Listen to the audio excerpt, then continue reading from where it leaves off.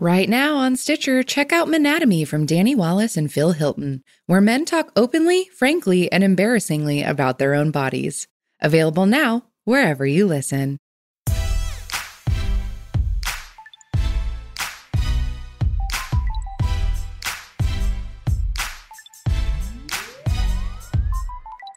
Hi, Casey. Hi, Danielle. How are you? You're looking fresh-faced this morning. Oh, I'm riding out a blowout from like 19 days ago. It's like in a mold. You have thick enough hair that like a blowout can, like, if I get a blowout the next day, I'm like dripping with hair oil. Like, it's not okay. Oh, no, that's not you. Well, you look beautiful as well. I've been up since, well, a few times. It's Sydney Besser's birthday today. Hey, Sydney, episode shout out and dedicated to our queen. The queen of the day and the year. And the Nile. I mean, she has been, like, she woke up at 1 a.m. being like, it's my birthday! Oh. I was like, Jesus. It's like Ramona's goddamn birthday. It lasts for fucking ever. Now, I've said it before, but Sydney does have some similarities with Ramona. 50 girlfriends she wants at her party and could get and could rope in. Yes. Oh, she could get them all. She could get 50 girlfriends in a minute. No sweat. She's super conservative. Yes. Huge fake tits. Huge fake tits, bringing home younger guys. All the time. Yeah, they're very similar. Sometimes I'm like, Sydney, Sydney. Exactly. But I do feel Sydney, and tell me more, but I can very much see Ramona's birthday style of 1 month could mirror Sydney's. And again, this is a child in Ramona. Well, they're similar in that, like, Ramona has like a 7-year-old child's sensibilities and narcissism. Sydney is a lot funnier and sweeter and affectionate. Of course. It's definitely been going on. She's like, it's my birthday week. And it's like, you don't get a birthday week. You get a day. You get a day, and then you get like the day of the party and the day of the actual birthday. You know what I mean? It's like, yeah. But it's just been going on since like 5 a.m. Like, no, 1 a.m. she woke up and she was like, it's my birthday. And then I was like, go back to sleep. And then 5 a.m. she's like, okay, now it's my birthday. But she's not wrong, though. She's trying to maximize that day, you know? But at least she's like confined it to this day. And like, even in a pandemic, Ramona is like, oh, she's like, for little old me. And she's like, I'm going to have a quiet year. And she's like clearly having like 20 parties at Mar-a-Lago. It's insanity. It's insane. We'll get into Ramona. Yeah. But anyway, so that's where I'm coming off of, where I'm just like a little shell shocked. And I have to like drive to her summer camp and bring neatly wrapped, like I can't bring like anything fresh because that's where we're going to get COVID from fresh cupcakes, I'm sure. Not that I was going to bake a cupcake. Don't get me wrong. But everything has to be individually wrapped. So I am going to bring some Hostess the gourmet Hostess ding dong cupcakes to her camp. That's what everyone prefers. Yeah, and people don't want something fresh from my fucking oven. They want it from like plastic to taste like garbage. That's what they want in their garbage food. Yes, it's not farm to table. Yeah. I want literally like plastic to mouth. Me too. And I was like, do I do Little Debbie? And I'm like, no, too nice. That's right. Too gourmet. I want to do a step down. I want like Hydrox. I literally want the kids to be like, is this plastic in my mouth that tastes so good? Yes. That's what I want. I want them to be like, this is made of no nutrients. This is not a food source. And we were driving and we passed Taco Bell and I just said aloud, I was like, oh, I haven't been Taco Bell in so long. With like longing. I haven't had Taco Bell in a dog's age. Like I love some me Taco too. Bell. And it goes right out of you. It's almost like you didn't eat it. Danielle, I don't like talking about this. Oh, because it's poop? I do, but we're talking about a place I like to patron and visit for my meals. No, I don't. Okay, but can I just say? We all know what you're going to say is what everyone's thinking. I'm saying it's like no caloric intake. I'm saying it's good for you in that it doesn't stick to your bones. That's all I'm saying. It's good for all of us. I was thinking the other day, again, I know you always say I do this, which is I'm like, I don't want to hear about this, but then I launch in. But, you know, a lot of people, maybe they just found the podcast or they haven't heard back to the very beginning. But I remember when I was like, I guess I'm just going to sell myself and my dignity is gone based on this podcast. Yes. Was when I did tell the story of a nurse for hire. I had to come over and give me an enema. Yes. That's when it all went out the window. When my feces got so compacted and was half in and half out of my butt. And I remember telling that gorgeous story and thinking like, oh, we've crossed a line in the sand that I thought I'd never crossed. Well, I'm surprised you didn't put it in your New York Times bestseller. Someone was like, no, are there someone was interviewing me and they're like, were there some like kind of what they're thinking is like darker family stories you didn't tell? And I'm like, obviously there are some, but that one. Yeah, you really were like, you know what? I'm going to still stay on the classy edge of things and not I don't want this for like the readers, the literati. I don't want that. Not at all. So you saved that for the less classy version of your book, which is this podcast. Oh, right. Well, this is the like where I work material out that fails. This podcast goes right through you, really, when you think about it. Oh, real quick. Does not stick to your bones. It is Taco Bell of podcast. This is the Taco Bell of podcasts. Like that. And then it runs right through you. And the next thing you know, you're like, you never want to go back there again. But then you forget. You forget. And you come back a week later and you're like, I'm going to try this again. Maybe it wasn't what I thought. Just the cinnamon chips. I'm just going to have the light version. Maybe I won't even listen to the whole thing. Maybe I'll just listen to the Real Housewives part. No, I find myself listening to the whole thing. And then afterwards you feel sick to your stomach and you got to DM us. And I like the cycle. Let's not break it ever. I love the cycle, but I want to talk about your book real quick because we had a sighting this week. Again, Z-Way. God bless Z-Way. Z-Way. Someone said, I'm loving this narrative that is emerging of Z-Way. It's part publicist. It's part kind of guru. It's part friend. There's a lot of elements to it. Yes. Part just eagle-eyed viewer. Yes. Just someone standing on top of the world, looking down on humanity and finding little spots that we need. Little gems and things I've overlooked as for PR for my book. And we had a big one this week. Big one. You know, I will say, so, Drew Barrymore beautifully posted a video about the book and that felt very big. And Jennifer Garner beautifully posted something. So I really feel I've had some icons, Yes, you have. Received letters from Susan Sarandon, whom I love and who you worked for. She was so gracious and lovely. Considering I wrote something about her workspace and I didn't tell her. And and then I received a letter from my true icon of all time, my favorite actress, as you know her to be, Danielle, of all time. And that's Deborah Winger. Yes. I guess I wasn't still searching for Deborah Winger. No, you weren't. But documentary plug. But then Danielle Z-Way spotted. Mm-hmm. A little picture, and it was actually so subtle in its promotion. Yes, it was. It wasn't necessarily a promotion. It was more just her living her life with you in it. And that is the original working girl herself, Miss Melanie Griffith. Wow! On a super yacht in Capri, however you want to say it. She was there on the yacht reading my book, looking gorgeous. Stunning. And then, so Z-Way spotted that they tagged your book, the hashtag Casey Wilson, hashtag The Wreckage of My Presence. Look, yeah, it wasn't a complete direct, come back to me. It was a hashtag Casey Wilson, but I'll fucking take what I get. And then Miss Melanie Griffith, when I thanked her, wrote right on back on my Instagram. It's for all to see, and it just feels so good, Yeah, that felt She's huge. got, as you said, a head for business. And a bod for sin. That's right. And she really does in terms of this book too, That's her real head for business. And her body was in the photo, I really got the best of her. You really did. And speaking of gorgeous women on boats, I would like to tout a new little show on HBO Max called The White Lotus. If you're watching White Lotus, you turn off this podcast now and turn it on. It is so good. It's Mike White, who I'm a huge fan of. Mike White, there is no better filmmaker, director, storyteller than Mike White in terms of satire. He is looking at our garbagey human existence and serving it up. And yes, maybe we should write reviews. I have to say, I loved Enlightened. I love Must Love. Year of the Dog. Molly Shannon is his muse. He's just incredible. Beautiful. So fucking funny. And this show, just stars everywhere you look.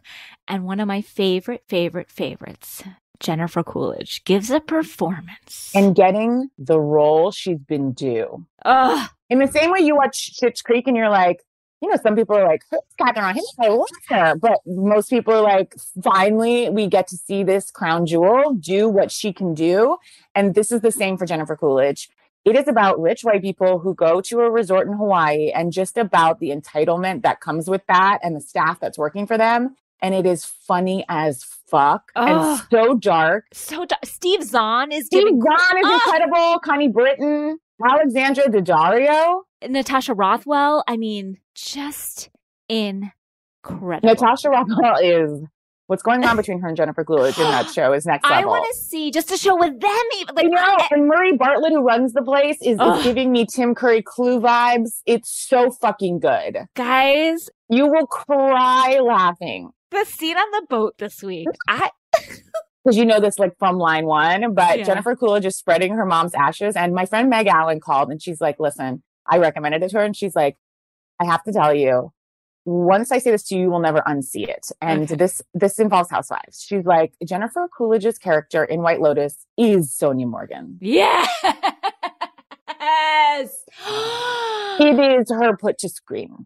Like a complex, like beautiful rendering of her, you know? Yes. When Jennifer Coolidge is on the boat spreading her mother's ashes and they're in a plastic baggie. And when I know this has to be Jennifer's improv, but maybe it was like, wait, I don't know. But she opens the little baggie, puts her whole face in and goes, bye, mommy. Oh, there was oh my God. It's too good. It's so good. I really need everybody to get eyes on this show. It's like a high-end housewives. It is. But it's so well acted and just... And Molly Shannon's joining us next week. We haven't seen her in it yet. I mean, we haven't even gotten to Molly Shannon yet, and it's amazing. Those two, like, teenage girls, Connie Britton's daughter. Connie Britton? Guys, we are... pushing around the furniture in the hotel room. The pregnant woman. Oh, she's a star. Star. It's just star. And there's a lot of people who are like, oh, I've never seen that person before, but they're a star. Yeah. David and I have been howling. We're truly howling. And we're like, oh, the people they're making fun of are me. I want to be the people they're making. I know. We're going to Hawaii and I'm like, okay, heading to be in White Lotus. Yes. Sad. Very sad. That's all I want. That's all I want in my dreams. I want to be on White Lotus in real life and as a performer. I don't ever want it to end. That's my problem with White Lotus is I'm like, it's a limited series. And you know, Mike White, I've been trying to get at him for years to the point of close to stalking. I tried to sit down with his producing partner, then couldn't find the restaurant, was like half an hour late and sweaty and like, oh, Mike White project. And then, I mean, he's just the greatest. I mean, Mike White and his father, Danielle, if you'll recall, were on Survivor. I mean, just he's tackled all areas of this world. And I'm such a fan of his. I'm such an absolute fan of his. He's such a genius. Enlightened was one of my favorite shows there's ever been. I mean, he wrote School of Rock. He's just so, he's the best. Like, Danielle, I feel like we could be like, maybe like concierge at the White Lotus. You know, like we could be something there that maybe people walk by and we just say like, have fun on the boat tonight. Yes. Or I could be a waitress. I mean, I've had so much experience. Mike, just put me in the way. A little something. Throw it our way, Mike. We'd love to have you on the pod. Tit for tat. Honestly, I feel like we might have better luck getting in one of his projects than him. And we've campaigned for people in the past, but I'm ready to go full throttle here. Really you all have so many connections to people. I know. Who knows Mike White? Come on, someone knows him. We just love to I don't know. And then there's another person that I'm really into right now that has since passed. So I think that is done. But I just finished. Well, you know, I think we can have connections to anyone, Danielle. Oh, yes, you're right. I was just going to say that I just read the Mike Nichols book. Wow. Guys, don't sleep on this one either. Speaking of things that to read at our age and entitled white men. Go on, yes. Danielle. I mean, just a story, but he has worked with everyone, including our dear Melanie Griffith. I mean, and the person who wrote the book is this guy, Mark Harris, who is an amazing writer and has written other books that I've loved. And he is also just incredible. He's actually married to Tony Kushner. I mean, talk about a power couple. Yep. But that's another book. Everyone, again, this is not the content you are coming here for, but this is where I'm at right now. It's two white mics. Two white mics and a White Lotus. Yes. It's just, guys. You know, honestly, that was one of the greatest books I ever read. on the back of the book, like Tina Fey does a quote and it's so perfect. She's like, this is some high-end gossip. Yes. That book. And hearing about, Mike Nichols retooled Annie. Like he had his hand in like every cultural phenomena. Who knew Annie was a Mike Nichols production? Who knew that? Someone reported, God, it wasn't Meryl Streep. It was some actress had worked with him and said that she was having trouble crying in a scene, whatever it was. And that he was directing, he just walked over and put his hand on her head, like a fatherly touch. Yes. And then that's all he needed to do. And I was like, with love to all the comedy directors I've worked with, they're just like, we gotta do French. And I'm like out there on my own. And I had a scene to do in the show I just filmed over the pandemic. And I did have to cry. And I employed Mike. I was just like, I'm going to simply imagine Mike Nichols coming over and touching me on the head. And I believe I got somewhere. And then I decided, Danielle, in all my spiritual journeys and work, I am told by the sources I seek out just to find what I want to find, that you can bring those who have passed, even famous people you didn't know, onto your own team of light. What? So I have now been praying to Mike Nichols. He didn't want to work with me on this mortal plane. But in the other plane, he is directing us. You know, it's so funny because I too read a passage that I screen grabbed from the book where they were like, he was a father to so many, like Natalie Portman. Like Natalie Portman literally said, like, he's the only director that I've worked with that hasn't like had like an icky feeling. Like he truly was like a father figure. And I started crying and I was like, I want Mike Nichols to be my dad. I just was like, I need him to guide me, not even as an actress. Right. As it's beyond that. Yeah. Oh, wow. I would love to call him to my team if I could. Honestly, I'm just saying, like, just because people have passed and you have no connection to them, like, you're not their kids. Yeah. And I'm happy to give him an ethereal 10%. Like, you know, like I'm happy. Yes. Honestly, he might be working more than others. Man, I'm just going to say I'm happy. On my team down here. On my team. I have a team down here, but I also have a light team down up there. And he is my dead agent and producer. Honestly, well, I have another dead agent celeb. As you know, I think I was on an airplane drunk, reading Wishful Drinking, Carrie Fisher's biography, and looking inward. And I thought, you know what? I'm going to also call upon Carrie up there. Now, again, she has a lovely daughter and people you'd think would be her first stop in terms of just like organizing and helping from above. Yeah. Sure. She had a very full life, but I'm like, if she has any time. But I do think it's like your agent. It's like they have bigger clients than you, but they can still touch down on you. They can still call. Yeah. Absolutely right, Danielle. Still make calls for you. I urge you all to just like pick a celeb that you'd like their help. Oh, Danielle. Well, I think we should take a break and bring on a guest of all guests. Yes. Really, a comedian and a voice.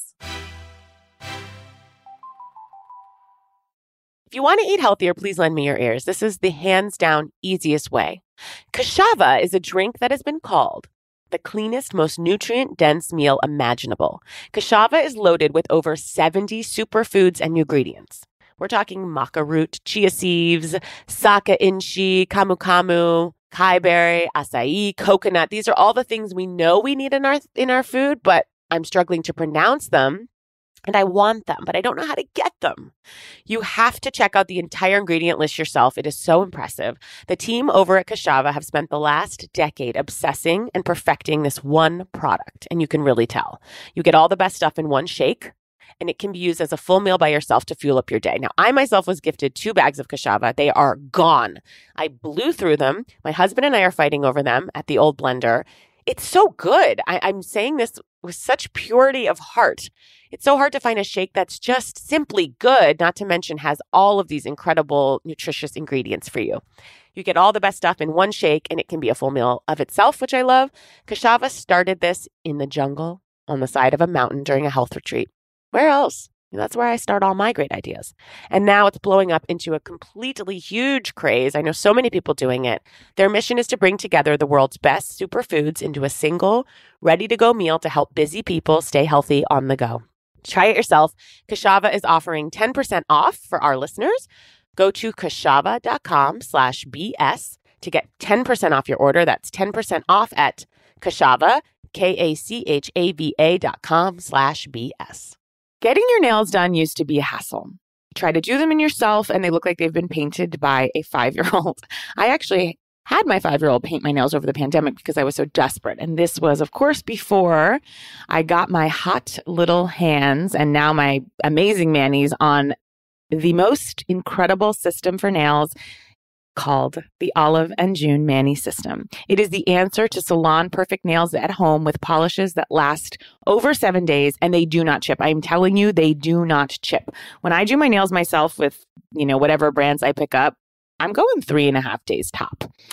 Trips to the salon, as we know, are expensive. It's time consuming to get hither and thither. And it's also, I think we're all finding now there's more to be done at home. The Olive & June Mani System is only 5 steps and it comes with all the tools you need in one gorgeous box. It felt like Christmas. Now, I'm going to say something. My girlfriend, Sarah Gibson Tuttle, is the creator and founder and CEO of Olive & June. But I loved this product before I even met her. And so I'm so excited to be talking about Olive & June Mani System.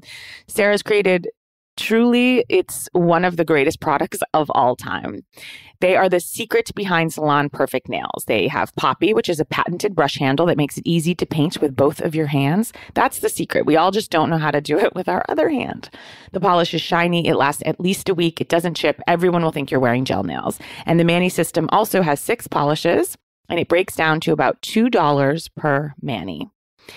Your new nail life is here, okay? Get 20% off your first Mani System when you use the promo code HOUSEWIVES at oliveandjune.com. That's the code HOUSEWIVES at oliveandjune.com. You can also follow Sarah Gibson Tuttle. This is my own shout out for her. She has such cute videos of how to do your nails, links, colors, everything you want to see. She's living that aspirational life, let me tell you.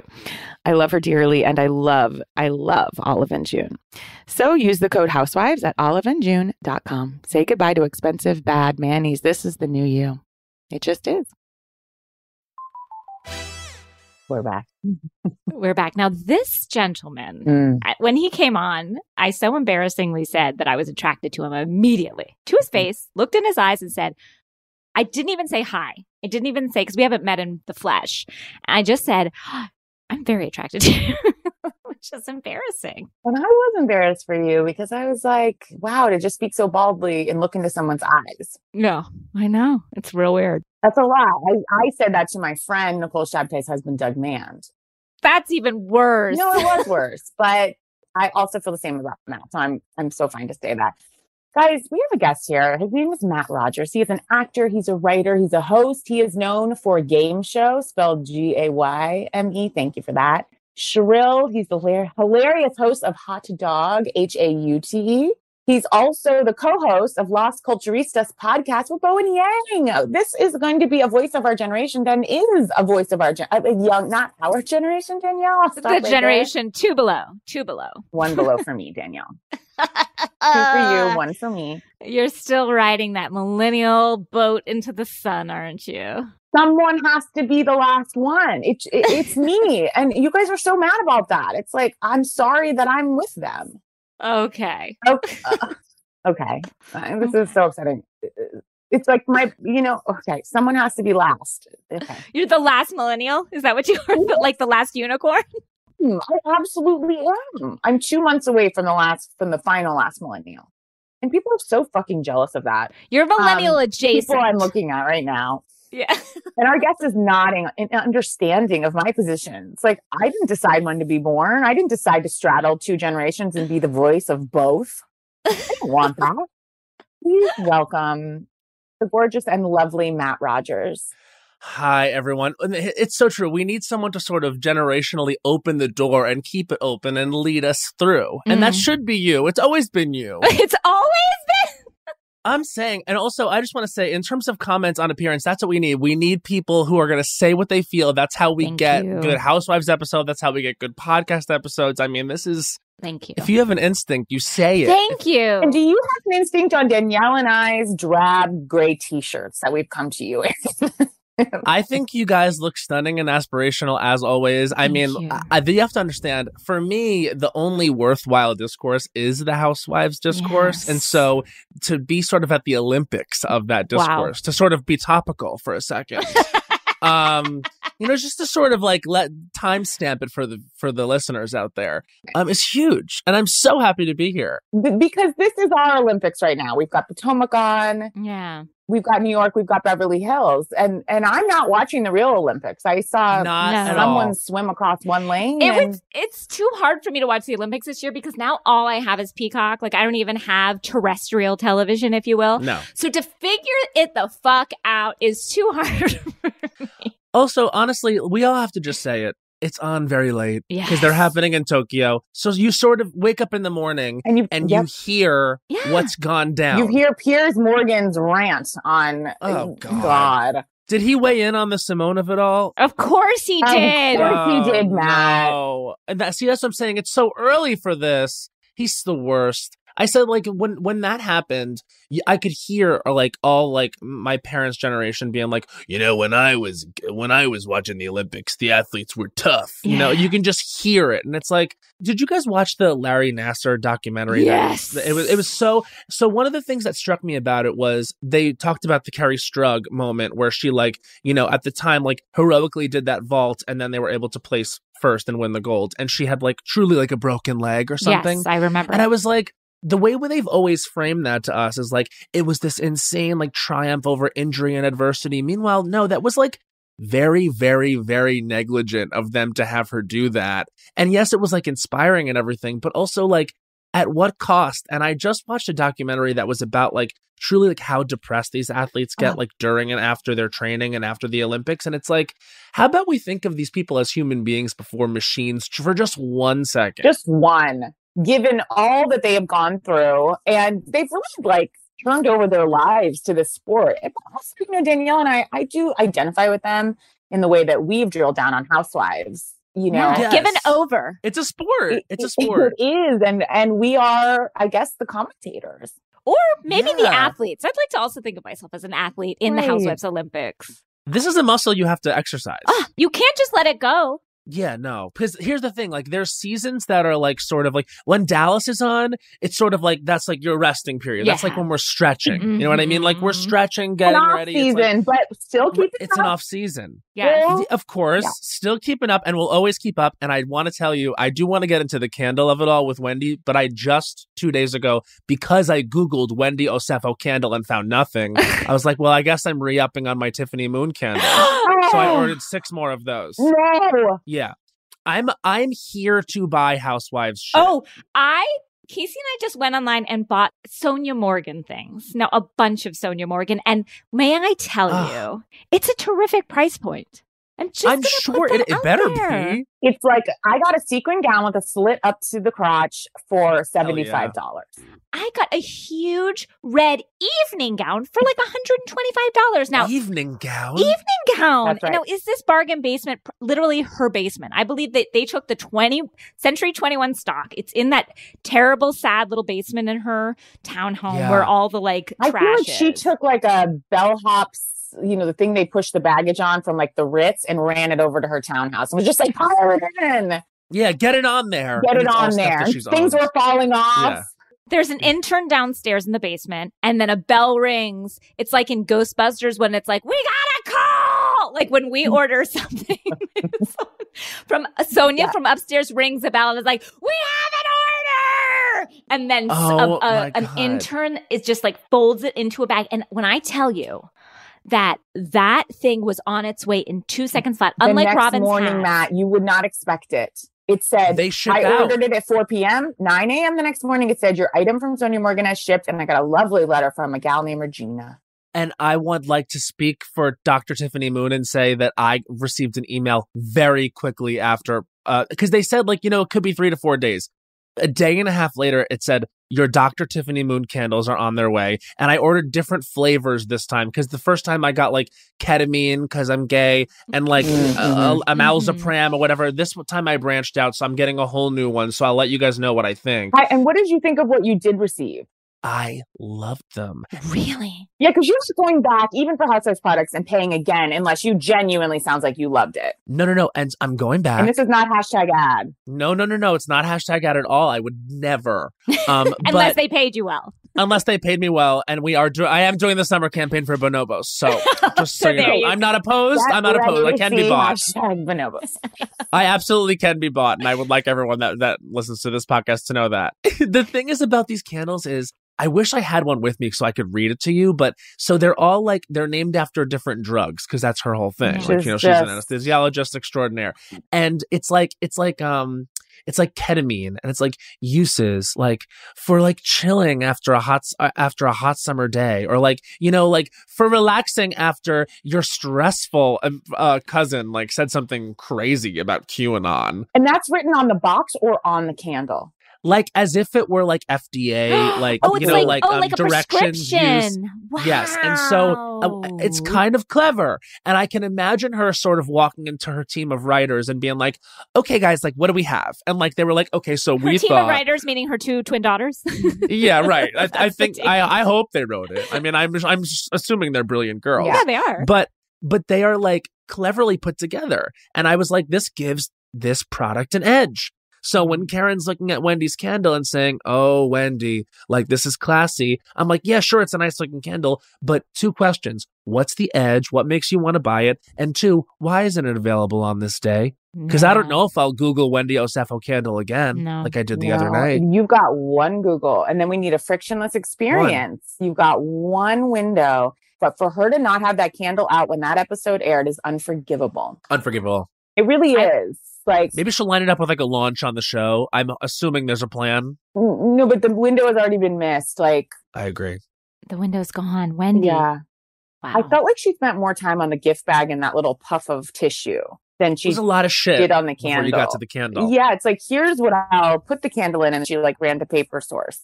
Yeah. Which I appreciate. I did. You gotta, you gotta sell it with the look. So Karen did really make me laugh, but she was just like, what separates your candle from other candles? And she was like, Wendy was like, these are hard questions. Okay. Wendy was like, I got a paragraph. And it's like, what is that paragraph, Wendy? Yeah, I would like to hear the paragraph for sure. The paragraph business plan. And also, I just like when she asked that one simple question of what sets your candle apart, and Wendy came in like, Karen, I'm so excited. I would like to be the Black Martha Stewart. Here's what I'd like to do. And then she asked her one question about what sets your candle apart, and Wendy sank into the couch and said, I'm afraid of this question. And it's like, Martha Stewart. I mean, Martha Stewart is ready to go to the front lines for her product. That's right. I mean, Danielle, you said it last week, but I do think it bears repeating. Like, you don't see too much a woman accomplished as she is in so many fields being like, I think I'd actually like to downgrade and go into candles. Like, it's just not something we're used to every day. When someone has a PhD and is teaching at a reputable, like, fancy university, for them to downshift. Because it doesn't seem like she's like so passionate about it. Well, nothing about her has this. Here's the thing. And she is a brilliant person. And I really appreciate Wendy. And I'm a Wendy fan. And I know it's been a rocky start. But here's the thing about having a home essentials line. If you're going to have a home essentials line, I should think of you. And in some place in my brain, I should also think, yeah, home essentials.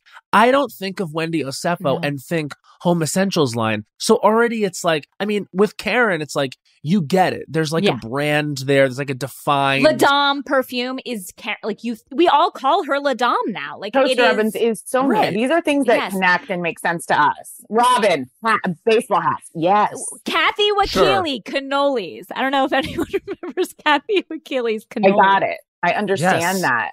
But that made sense. Iconically, Bethany Frankel is skinny girl. I mean, like, I just don't, and I wonder if, like, Wendy, I just think we don't, and especially when she's in the middle of a sort of brand revolution. Yeah. You know what I mean? She's in this sort of, like, moment of change, transformation. Revolutionize herself. And I think that's great, but maybe we should wait until that's completed and figured out before we decide I'm going to be a home essentials line. She's sort of mid-chrysalis, if you will. You know, she hasn't totally become the butterfly. And we want to wait for the butterfly to see the full transformation. Yeah, like, I feel like with Wendy, we could have used a, like, here's how you run for office book, or like, here's why the left has a problem book, or just something in that realm. And I know that wouldn't have sold, so it's hard to or how to do it all type of like, because she's a mother to throwing up a briefcase and a pacifier. Like, I did see she is coming out with a book. I think that she's co-writing with her mother. It's called like Tears of My Mother. Like, and it's like, which again, like that title, like I think we've heard it a million times, like Tears of My Father, like Struggle of My Mother. Like, it's like, I get what we're going for here, but we've heard the title. But there is a book coming that's like specific to her and her mother's like journey and like how they've gotten as far as they've gotten, because they're incredibly impressive people. I mean, like, but I just don't think Candle. I mean, to sell that journey, I get that. Right. But a Candle feels very like wishy-washy. And the same, even Monique had her brand, which I didn't understand, not for lazy moms. I still don't understand to this day if it's like, it's okay to be lazy or it's not. And it was also like essential oils. And like, I don't understand quite what she was selling. But I still loved it and felt it was right for her. Right. Because it didn't really make sense, but not at all. Not at all. And she did a lot of live podcast shows, which Danielle and I do, but I do, at least we're up there like trying to sing and dance. Like, it felt like Monique was just like, why aren't people watching me sit on a stool, do a podcast about a product we don't understand? She also had a spread, which to me felt expensive. We've never had a spread at one of our live podcast shows. She had gift bags for everybody. Like, just feels her overhead. Throwing money in all the wrong ways, but that also is right. I will say, like, her having a panic attack about ticket sales, I never felt more seen as like a C-list comedian than that. Me too. You know what I mean? Like, I was like, her, her being like, can I sell out the Regent? You know what I mean? Like, it's like she's like really panicking about whether or not she's going to have enough butts and seats because it would just be humiliating if not. Maybe there'll be a bum rush at the end of the day. Yeah, you know, people buy tickets the day of. They buy tickets the day of. That's what they do. And it's just like, I don't know, girl. Like, you either sold out right away or not. Okay, like, touch back one more time on Wendy. I don't care for Wendy as a housewife. I've heard. Guys, I disagree. I feel like she is a perfect housewife this season. In your heart, Danielle, you want to watch Wendy. Yes. I do. I am watching a woman who named her breast Happy and Ness. I am watching her walk down the street with a gorgeous new bottom. I am watching a woman who is true. A political commentator and wants to be seen as a sex symbol. That wants to be seen as a sex symbol and now has a candle line. What are you talking about? You don't want to watch her. I'm sorry. She's unbelievably watchable. I would agree that Wendy is a great housewife. I thought she had a great first season. I will say I will agree with you, Casey, that I think that the second season is, and I hate to use this word, thirsty. It's really thirsty, and you can really sort of confirm at this point that it's about being on the show. I'm likening her to Leah in some ways now. But this is, you guys, when you've had a terrific first season, when you've had a stellar first movie. She had an okay first season. She had a great first season. I thought she had a good first season. Sequels are hard. We all know Well, this. you, as the writer of Beverly Hills Chihuahua 2, Danielle, who knows more than you? Then sequels are hard. Sequels are hard. Please. Such empathy for second season Housewives. I do, because I know what it's like to write Beverly Hills Chihuahua 2. You look at the blank page and think, now what are the dogs going to do? Yeah, where do they go from here? I know what Poppy and Chloe did the first season, and it was gold. How am I going to match it? And I understand the point of view that Wendy and Leah are coming in with. What they're being confronted with. Yeah, because it's hard to do it again and do it better. I think that Wendy is doing it. No, I don't think she's doing it better. Here's what I think. I think that Wendy came in, and when she had her new titties, which look incredible. By the way, there's always glow bouncing off them. I'm like, is someone holding a bounce board in front of them? I was just like, they're oiled up and gorgeous. Yeah. And there's some sort of ointment on there. I mean, she is really on display in a gorgeous way, and I think she looks phenomenal, and whoever did the work for her should be commended. Wonderful. And deserves accolades. Or she, the doctor. Yeah, whoever did this. Well, I guess we actually saw him. Yeah. But accolades are deserved. I just think she didn't realize she already was doing enough to be watchable this season by having her body transformation, by having the nude interlude party and having the little cupcakes with the titties, and just by hosting that event that sets the stage for Giselle and Karen, and like maybe sort of like having weird alignments, she would have been fine. What's bothering me is the thirstiness with which she's coming from Mia because it's not earned and it's weird. Yeah, it's weird. It's giving something away about Wendy that I didn't want to know about her. No. She's got that anger towards a new woman. And that happens a lot actually with second season housewives, is that, you know, they've been kind of embraced or they've had a hard time. And then when they see the next class coming up, they don't like it. They get shook. I didn't like the new field hockey girls showing up on there in junior, you know, I don't like Never it. liked the new field hockey girls. Never liked them. I always knew you keep your friends close, you keep your enemies closer. That new girl to me, take her under the goddamn wing, make her stay close. That's what Karen does. That's what Ramona does. That's what Vicky does. That's what all the greats do. The greats know. Keep them close. Don't pull a Shannon Bedore who gets challenged and nervous. You got to bring them into you. Keep them on your side because you're going to use them eventually. She's not playing it correctly because the thing is, if she really were to watch Mia is going to have a rough first season because Mia is going to hang herself because I think that Mia already has shown weird alliances. Like the weird thing about her being, because I don't think she was honest about her age, which I think is going to bite her in the ass. I don't think that she was honest about her former occupation, which I think they're not going to let go. Had she watched this show at all, she should know this. She should just come in. And if she was like some sort of like escort that worked at a nice place, like she should have just been honest about that. But we have her coming in and saying, I was a bartender. No, actually I was a stripper. No, actually I never took my clothes off. No, actually it was at a 5-star restaurant. I was in a ball gown. And I was in a ball gown. I was like, okay, so if you're going to say I was a stripper, understand that the word stripper sort of denotes the removal of clothing. So for you then to turn around and say, but I was in a ball gown at all times, I was like, this doesn't really make sense. And you said you were a bartender. Like, what is the actual It was as convoluted as Erica explaining Tom's ejection from the vehicle, but in a Pasadena back road. Matt's face. But can I respectfully disagree with you, Matt? I think that's hard information to unfurl to housewives. And I think credit for just being like, yeah, this is what I was. Whereas with a lot of the other housewives, we have to dig, and now they're too deep into the lie to even acknowledge that they weren't just a bartender. I like Mia. I felt for her when she was crying about not having her dad in her life, and I'm like, to me, it's quite clear how we got here. And I'm not saying you're judging her, but for Wendy and the other women to put her down, I'm just kind of like, I feel like she's just trying to come clean, but she knows the full story might not be totally accepted, but I'm like, I accept the full story and I'm okay with it, Mia. That's why I feel she should lean into it because we've all seen, again, Housewives history. We can't forget the history. Otherwise, we're doomed to repeat it, which is like Housewives history. They're all so judgmental towards strippers. So even though who's better? Like, we're all strippers at this fucking, you know what I mean? And we're like talking about the Housewives. Like, we're not wearing ball gowns. Exactly. So I just kind of feel Morgan like collection. she should lean into it and be like, yeah, I was a stripper. That's what I did. I made money. I made good money. I did it. I know. I just get her nerves about it. It's like, it's a tough thing to 100% come clean to those women about. Yeah, I don't feel like she should have reason to feel bad about it. It's just, I don't know. I really like Mia.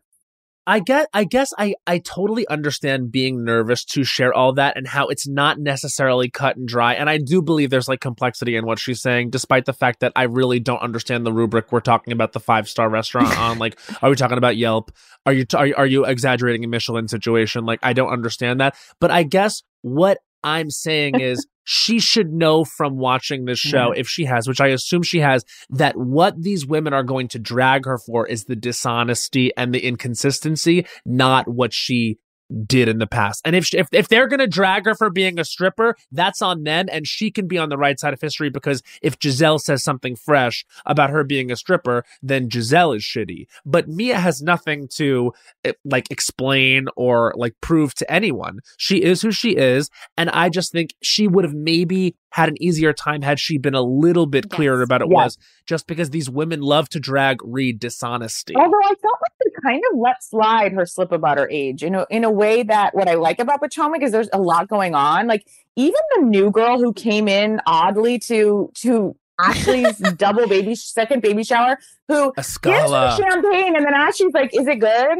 Like, that has been a full season on Beverly Hills. And instead of breezing right past that, the girl's like, yeah, it is. She came to help Robin mail out her hats in Louboutins, and then comes to to invite, that's what I love about the Housewives, to invite a friend you don't know to a baby shower of a person. Potomac makes no bones about like, this is what it is. Like, I'm going to invite a new friend here. They're like, okay. And then here comes Escala waltzing in. What do we think of Escala? Like, what's our first impressions? She doesn't have it.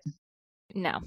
It's not right behind the eyes. No. You know what I mean? Like, I don't think she's got like and this sucks, but I don't think she's got like Housewives star quality where it's like behind the eyes. But I would love to be wrong and like all of a sudden smash to her in a confessional looking insane, like, and her having the light in her eyes and Escala coming out of nowhere. I would love nothing more. You know, I genuinely felt in the same way, like in New York when we saw Lou's tech person recording them, I thought that was Escala's job at the warehouse. Like, I was just like, oh, she's a normal like side character that's like, what? These crazy ladies.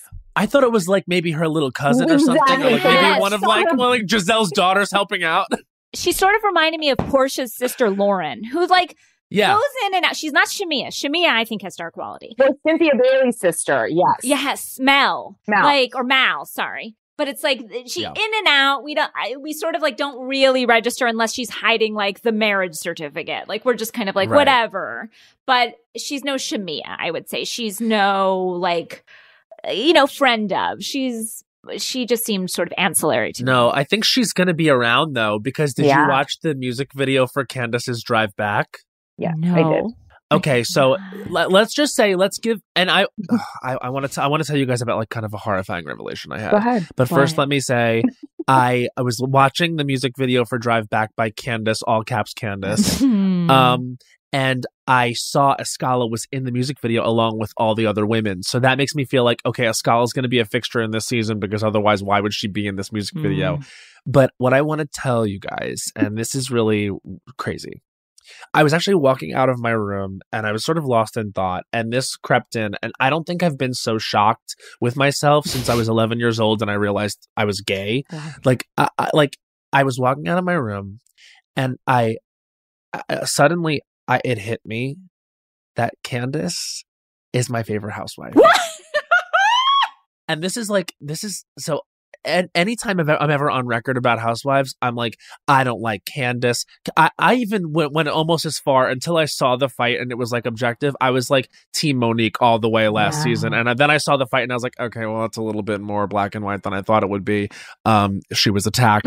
But the thing is but with Candace, I'm like, I constantly am laughing. Yeah. I think that she has like these little quirks that she returns to, like every time she dabs her eye with the corner of a napkin. Yeah. I love that. I mean, like what is her tagline this season? My blessings are many, but my patience is none. her saying at the reunion, she was trespassing. She was an intruder. Like her vocabulary, I love. I love the fact that she's beat to hell like a drag queen this season for no reason in every scene. There's too much going on. The mother with a handbag over the head, and it's just like, that's mommy. She survived that. I love that about her. I love the glow up into the new house. I love her and Chris. I love her and Chris. Her husbander. Her husbander. I mean, I just love the words she creates. I love that she's trying to do music and acting. I love that stupid little scene of her shooting the pilot, and like we saw two seconds of dropped in acting. Honestly, I thought she was great.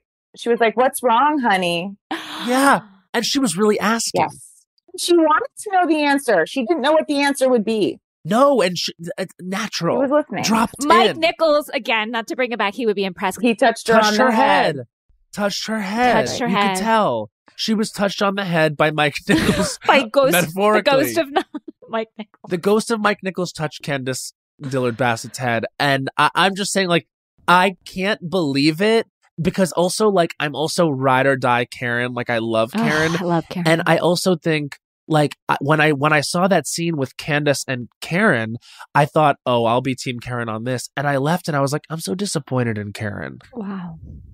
And it's all leading to me being a Candace stan, and it's hard, and I'm starting the journey today. Matt, wow. You're speaking so passionately. I can't help but now I'm like, I agree. This is what I'm passionate about. No, I'm feeling that from you so powerfully. I will say last week I had a similar revelation where I said, you guys, I'm liking Candace. I don't know if you remember that, Casey. She's fun. Ira said the word Candace last week, and you guys were like, ugh. But then when you started talking about her, you softened. Yeah. You softened. You couldn't help You it did. either, damn it. Look, Can't as help you it. know on this show, it just takes one comment to make me see someone entirely differently and embrace them unto my bosom. And I'm feeling that from you, and I thank you for that. And I think you're going to get a lot of people on your side after that gorgeous monologue. And when people are like, she needs to let the Monique thing go, actually watch it again, because that was crazy. And also remember that like Monique and her were friends. So I get her still hanging on to it. And she's not really being like, I'm hanging on to the Monique thing. The Monique thing is still my storyline. What her storyline is she just wants Karen to acknowledge the fact that what happened to her was real. And she wants her to be like, I understand why you're upset and I'm sorry. And Karen couldn't give her that. She said to Karen, I don't trust you. And Karen said, I respect that. I respect that. It's interesting because I do think Candace was provoking Monique when I watched it back. And I do think Karen, I do think it's okay for a friend to just say, like, I did try to stay neutral with these two women. I like that said, again, everything you're saying is making perfect sense. So I just think, like, and again, if Monique is not on the show, why does Karen need to hang on to a narrative that she's still like has to? Because Karen can't admit she's wrong. Karen has never been able to admit she's wrong, and that is her Achilles heel. This is a character game. You're correct. You're correct, Danielle. And she has to stay the course. It's interesting to watch old housewives referenced in this, like what's going on with Garcelle and Denise and Lisa. Yeah. Like to hang on to something. It just because we so exist in this vacuum of like, these are the only people we know. It's like when they're gone, I kind of like them gone. But they're part of the world, and the world is what's fun. You know what I mean? Like that's right. And we can't ignore our history, our shared history as the Bravoholics and the ladies of our other aunts that is left. Yeah. Okay. Yeah. When someone's passed, you don't forget them. They live in you. And they become also on your these team ladies return. That's the thing too, is like you have to remember some of these narratives when they exist, some of these women do come back. You know what I mean? And so hello. And guys, there is talk of Sheree, She by Sheree coming which back. I want so badly because Atlanta needs it. Atlanta is a train wreck. And so many of these franchises I think are train wrecks right now. Atlanta is one of them. This was not a good season for Atlanta, and I think we need a back to basics. Except for Bolo. Bolo was fun. That episode was great. We can agree. Amazing. I think we need to take a break. I think we need a second to let the ads wash over us whilst we understand that Candace is our new favorite housewife. It's crazy to think about. It really? Were you on drugs? I'm just wondering what unlocked it for you. It just nearly always, but like but it just came together and synthesized for you. I can't describe it. It was like I was realizing I was gay again, like I told you. It's this thing that I can't change. I was born this way. When I was born, I was a Candace stan, and it comes to everyone at different points. Wow, you were born a Candace stan. I think so. Because it's not something I can change. No. In the nature versus nurture argument, I'm willing to say. And your first instinct was like, no. I must push this away. We reject what we don't understand. We reject what we are. Yeah. And that's actually why I love Housewives, because it is psychological. You know what I mean? It does all track. Yeah. Wow. This is a deep episode. Maybe our deepest ever. Insight. I didn't think we'd be going this deep, and so I'm processing that. Let's take a break. And I knew. Back with Matt Lafters.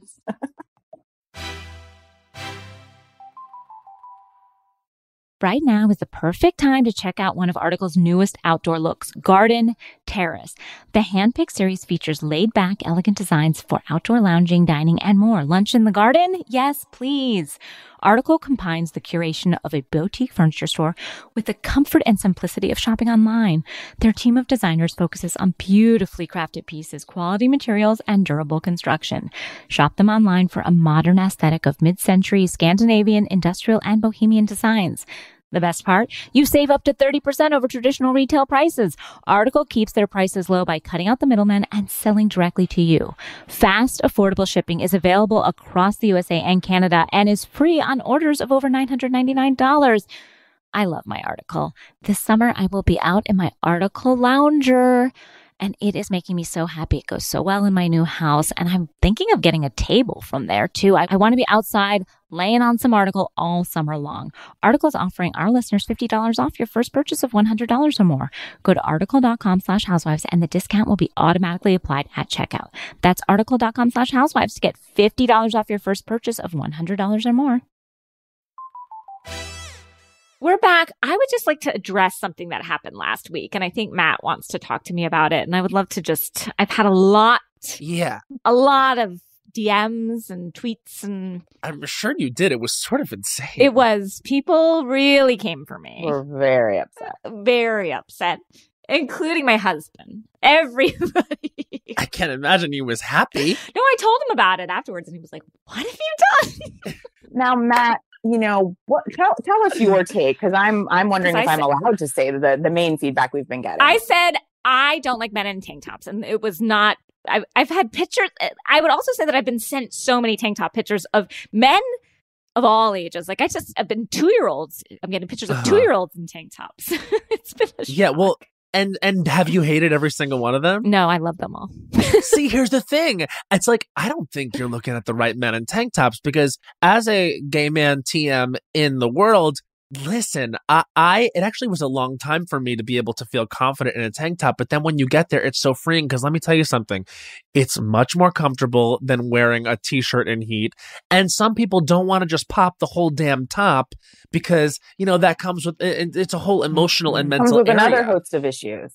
Mm-hmm. Right. And so when you were saying, I don't like men in tank tops, I was like, I agree. I don't like men in tank tops in the way of the abstract. Straight men in tank tops. Like, I don't like just anyone in a tank top. Mm-hmm. But then there are some people who I think look great in them. And I think it is sort of practical, No, look, I have seen, like you, I've seen the errors of my ways.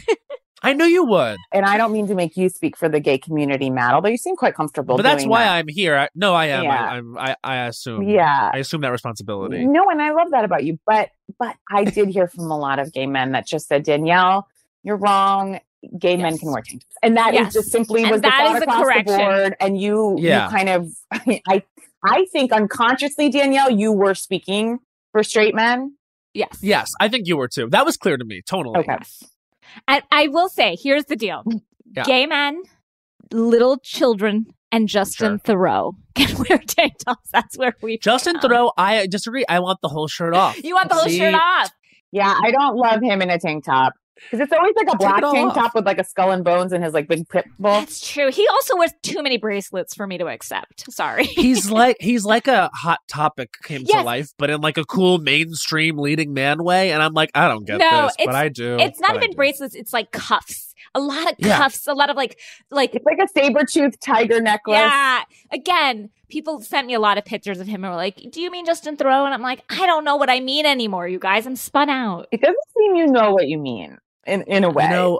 I met him once and I'll tell you what he has that Escala doesn't have, that twinkle in his eye. He's got that stardom in his eye. Like you meet him and you're like, oh, you get it. You ever meet you ever see a celebrity in the wild and you're like, oh, I get it. Oh. Yes. And you really kind of didn't before. Yeah. But there's something. He was that. When I was on SNL, everyone's like, you just wait till JT himself comes and hosts, Justin Timberlake. And I said to anyone that would listen, there wasn't a lot of people listening to me, but I said, look, he ain't gonna get me. Not me. Not me. I won't let him in. I don't want it. I'm not interested in it. I don't need it. That might be for you all, but it's not going to be for me. Right. Truly 1 second. I was like, 100%. Oh my God, how wrong I've been. Much like this Candace comment. It's like, oh, I didn't understand, what I would be confronted with and what I would be unable to be. I was powerless. That was me. When I ran into Tom Cruise. I have never, and I understand ran into Tom Cruise. Yes, guys. Imagine that. Imagine that. I was in sort of a secluded place I should not have been. So that's where you run into Tom Cruise. Yeah, you're like it was the behind Scientology tape. Celebrity Center. I literally You snuck into the Celebrity Center for an event. I went to Universal for a pitch, and somehow we ended up in the wrong elevator that took me to like a secret floor. I'm not even kidding you. Like it was like a secret floor of Universal. I feel like, the 13th floor is like you can't get off on any, and it's just reserved for Tom and his Yes, that's how it was. human rights violation of an organization. But you overlook the Scientology of it all completely when you think about Tom. Well, I was never a big Tom Cruise person. I was never like, oh, Jerry Maguire. Like, I just never was like, Top Gun, sure, whatever. But I didn't like Tom. I like Goose. Like, these are where my tastes lie. Okay, guys? Yeah, for sure. It's all tracking. Yes. And so we went up the secret elevator. We were just pressing buttons. We didn't know what the fuck we were doing. We had just had a terrific pitch. We lost our minds. And you just press buttons. Like, you get excited. Buttons. When you have a good pitch, you get excited, you press buttons. Get me out of here. I just did well. Like, and we just got lost. And I can't be here anymore. Yeah. And I went up to this floor, guys. I'm not even kidding. It was dark. The floor was dark. It was the Twilight Zone. That's where you went. It was so strange. There was like no lighting, and all of a sudden, you saw Shelley coming out of us. Shelley Miscavige. I walked down a hallway, and I saw literally Tom Cruise, my friend and I, in this dark hallway. He glowed in the dark. That's how I know I saw him. He was an alien species. And then I don't remember anything else. I'm not even kidding you. I don't remember anything else. And then my friend who I was with, my writing partner, Donna, said to me, why did you just say hi to Tom Cruise? And I said hi? And she goes, yes, you did. What? Yes. So you blacked out. I blacked out. You had a Tom Cruise blackout. Did he respond in kind? She said, again, no memory of this. She said he smiled. Of course. That $1 million smile. Yeah. Well, $20 million smile, really. $100 million. $100 million. I mean, and that's smile. probably what caused you to black out, because despite ourselves, we all are humans. Yes. Except for Tom Cruise. And if we were to smiled at by Tom Cruise, when he smiles at a human being, I think it's sort of like, there is a power that he has. I lost space and time. He paid hundreds of millions of dollars because this is the reaction that people have to him. There's something different. And guys, I'm not saying he's a good guy or that he's not involved in a terrible cult. I'm just saying that he has that thing. He has it. He has that thing. He has what we call that thing a Scala doesn't have. As in the industry, that's what we call it. And that's how we will separate everyone from now on. Yeah. And that's really, honestly, can I be real? I am questioning whether Mia has that thing. Oh, I think she has that thing. Nah. You think she has that thing? Because here's what I think. Nah. I think that Ebony has that thing, but it's not a good mix right now. Like, and I think it's interesting. I think you do need to be helped by your environment. Yes. You know what I mean? Like, I think Kathy Hilton obviously has that thing, and she's in the right environment to let it flourish. You know what I mean? Yeah, I think Brashawn has that thing. Yeah. I do. Come on now. I like Brashawn. Guys, I'm into Brashawn. I didn't think there was possibly a path forward for Brashawn after that first episode when she kind of melted down and the rest of the women were like, we're literally leaving. This person is insane. I did not think there was a path forward. No, it was hard to see. But now I guess there is. She has that thing. For Housewives, it's a different thing. It's also about the recovery. Well, people are like, fine, Rashawn. All right, fine. Okay. Even fine, you're here. Yes, you're on the cast. No, half of being a housewife is, can you recover from the misstep? You know what I'm saying? Right. It was a big challenge. But I thought she made it through. She had her work cut out for her there. I think she has it. I mean, literally, she didn't have a single ally after that. Like, it was to the point where she had alienated herself from every goddamn one. Everyone and Salem. The crew, the entire city of Salem. The dead ghost witches of Salem were against her. Yeah. Mike Nichols wanted to touch her head. He said, I can't help this girl. Karen Fisher was like, no. No, guys, wishful thinking. Guys, that is a bold housewife. That is the energy we need, especially in a city like New York, which is a snooze right now. Can we? So I guess if we're sort of naturally transitioning to New York. And I like today's flow, which is like, we're actually intermingling the cities and we're bouncing them off each other, because were we to just give airtime to New York, you wouldn't have a ton. So we're having to speak about it globally. Go ahead, Matt. And here's the deal. People, I feel like people have been really hard on New York, but here's what I want to say. I felt this week's episode was a return to form, because when they were all coming in to sing that verse on the Christmas song, and it was truly one line. It did bring us back to one a bit.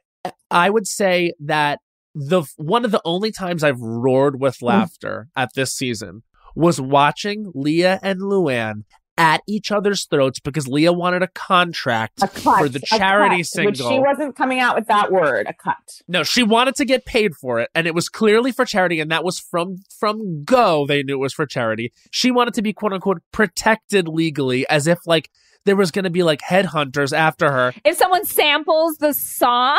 Like she was going to be somehow involved with something nefarious. Meanwhile, yes, it was for money. And when they really went at each other's throats in mixed company, and then at the end, and then it all ended with, and what do I want for Christmas? Just you. And then they go, yay! And the scene ends. Literally, the whole thing, the whole argument of, well, I just want to be protected. Like, why are you yelling at me? Why are you're being defensive? You're being defensive in front of people. And how much is going to the charity? And Rihanna wears my designs. And then it ended with, and what do I want for Christmas? Just you. Wow, great. End of scene. Literally all for that one thing. And what do I want for Christmas? Oh, right, that was beautiful. I screamed. I was like, New York is back. And here's the deal. It's like for the past few weeks, people have been like, it sucks. It sucks. It sucks. No, they happened to be filming during the election. Like this was a shitty cultural time and we're reliving it. And people are like, you know, like they're blaming Ebony, quote unquote. It's like, no, I think the reason why viewership is down is probably because this is not particularly a time period or discussion that people want to revisit. That we want to watch. No, Right. A pandemic, a really fraught election. And you know what? On Beverly Hills, we're in that same time period, but we're dealing with Erica and Tom. So that has actually superseded the kind of cultural moment we're in. No. Oh, no, they're not. No. Also, I will say New York doesn't have enough people. We've said that a few million times, but there's not enough. They don't. 100%. Which might be why you're heartily embracing Vershawn. Yes. I do like her affirmations in the hotel room. I liked seeing that. And I also want to say that two things. One is, at first I was on Leah's side about first I was on Luann's side because I was like, this is insane. It's a charity organization. Like, why are you making this about nothing? We do know Luann's going to give one damn dollar to that charity. That's all they're getting. I don't trust Luann, and neither should Leah, because we know that she is going to pocket money off of this. There is no way she is not. And Leah is saying, I know you. I see you. And I know what you're going to do. And if you're going to do that shit, I want in on it. So don't fucking try to think you're going to get one off me saying this is charity, because you're going to have it be charity just for the Christmas season or something like that. And then the next year, it's all going in your pocket. I see you. And so, well, you know, afterwards on Watch What Happens Live, they had Luann on. Ooh. And by the way, with The Bachelor's Tyler Cameron, who is so hot. It's crazy. I'm not really a Bachelor Nation person, but I was like, I'm interested in that. And then so they actually, Andy did a poll. Andy had a lot of polls on that Watch What Happens. And he was like, was it smart or obnoxious for Leah to ask about the contract?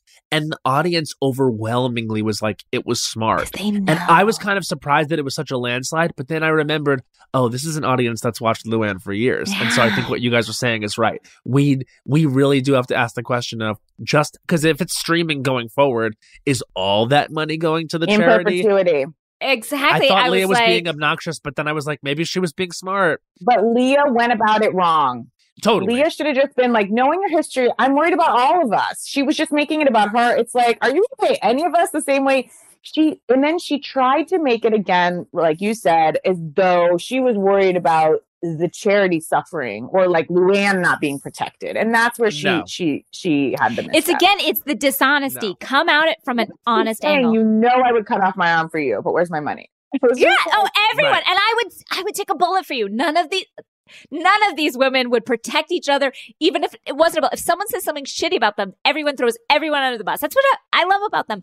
Also, I looked up Billy Stritch because I know we've seen him a bunch. And I'm like, this poor man, like gone from Liza to Lou. Like, it's not a great trail. Yeah. And so I looked hit every branch on the way down. Oh, God. Yes, yeah. Here's Burt Bacharach. Until the true ground. Tour show, Danielle, soon. God bless. But I did see that he didn't have Lou anywhere on his page. He name dropped every celeb. And this has been updated since COVID because he had like this whole COVID section in his page. And it didn't mention Lou once. And you know that's tough for her. Have you guys seen Countess Lou live? No, we haven't. Have you? I did. So I went, it was a couple years ago. I went with a few friends and it was like watching a zoo with no enclosures. It was like everyone was fully wild and crazy, and she is there. And here's the thing I'll say for Lou. Obviously not a singer, definitely a cabaret star. She was sort of standing there soaking it all in, and I was like, yeah, I get this. And everyone there was so buck wild drunk, myself included. I like fully blacked out, and I asked a question.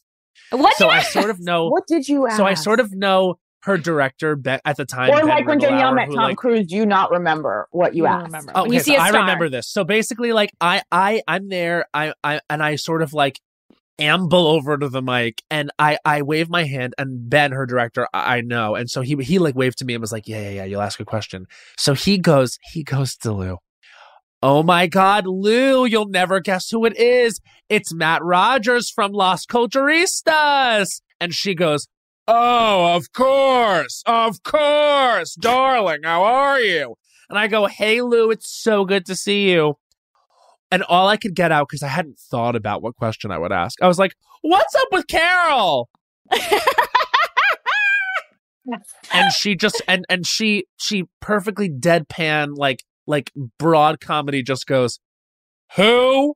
Oh! And the whole crowd just loses it. Beautiful. The writers were prepping her like fucking Joe Biden got prepped to take on Trump. They're like, we're going to give you She has a better team than Biden. She has a way better team than Biden. And we're going to give you, because you asked something beautiful, and it was 4 words. Simply, what's up with Carol? Or what's up with Carol? Who? Audience roars. Yes. It was Nichols and May. You know what I mean? It was we obviously are. Mike Nichols had tapped both of our foreheads in that moment. We were ready and primed for the moment. Can I also say though, when she revealed that piano, I've never felt so sorry for a musical instrument in my life. I literally like what is that called? I'm gonna Anthropomorphize? Yes, the anthropomorphize. Because I was like, this poor piano, like what a terrible singer that this piano has to deal with. And I literally thought, a friend of mine used to make a joke about another friend, and I thought that this, they used to say, it sounds like the piano and this person are fighting, and the piano's winning.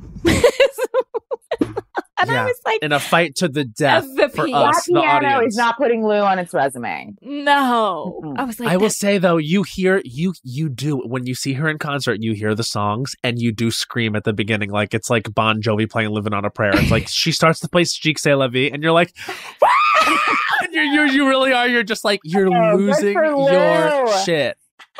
Also, I will say this.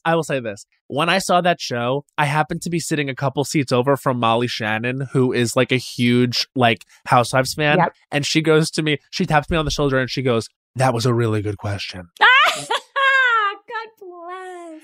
And then I saw her like literally a year and a half later, because we're both on the Vanessa Bayer, the Showtime show that she's doing. By the way. Congrats. Thank you so much. And I said to her, I was like, you'll never remember this, but we met at the Countess Luann and Friends show. And she goes, oh my God, I remember. You asked that really good question. And I was like, I literally said, what's up with Carol? It's a great question. I rolled. I couldn't believe it. Great it's the right question for the right person and the right venue. And that's all we can hope for. It was so funny, the whole thing. And I'm telling you, the women were wild. Matt, I have had a flash, and this is truly not to be like unduly flattering, but I'm seeing this as something that's just like a natural progression. And I hope if Andy's listening, which he often does, or friends of his listen, and I hope this doesn't get back to him in a negative way. Because I don't mean this in a negative way. I just mean, we don't know where the road takes us all career-wise, and maybe Andy moves on to be Mike Nichols. You know, we don't know. Are you going to say what I think you're going to say? This is psycho. I do think in talking to you, and not just because of your one question with Carol, which was a fantastic, which we can all agree was an amazing question. Amazing. Universally. No one will take that from you. No one will take that from you. Even though at first I didn't think it was. And you know what? It's so simple. It's not even, it's a half a question, but still brilliant. That's right. What's up with Carol? By the way, at the time I asked it, it was like a year past the expiration date. And can I ask you, please, for your La Culturistas podcast, if you could make T-shirts that just say "What's up with Carol"? What's up with Carol? Yeah. Merch that I did on for a thing I did on this show for that show. And I, like Leah, will ask you, "Where's my cut?" Because where's my cut? Yeah. Of course, but what's up with Carol? That is should Andy ever, on his own terms, of course, never pushed out by fans, because he can do that till the day he passes. Which, knock on wood, I do think, should the reins be turned over, you would be incredible at that job. This is what I would say. It actually is my dream job, and in a way that I think Andy should be flattered by, because I actually love him so much. Well, because he set the bar and the template and shown us what we could do and be. Right. And I would say, like, I have so much love and respect for him. I love that man so much. I love that he brings so much fun and like energy to that position. And I think he's also doing so much, because not only does he have to like curate these shows and produce the shows, but he also has to like make that show fun every night. And, sometimes he gets some rough guests. Yeah. He also has to field fucking texts and calls from those goddamn housewives day and night. That's a whole job unto itself. And watch cuts of the show. Like, he's dealing with raw footage. Like, he's dealing with just things we don't even know about. And Housewives would be enough, but he's got to watch all the Below Decks. I mean, like, all the Summer Houses. Married to Medicine. You guys. All these things. Kardashians he's cramming on 2 weeks' notice. If Andy put his hand on my head, I would cry. If he just put his hand right there. It's my dream to just be on Watch What Happens Live. Like both my best friends. So my best friends are Bowen Yang and Joel Kim Booster, and they were both on. And when Joel was on, he was on with Kenya Moore.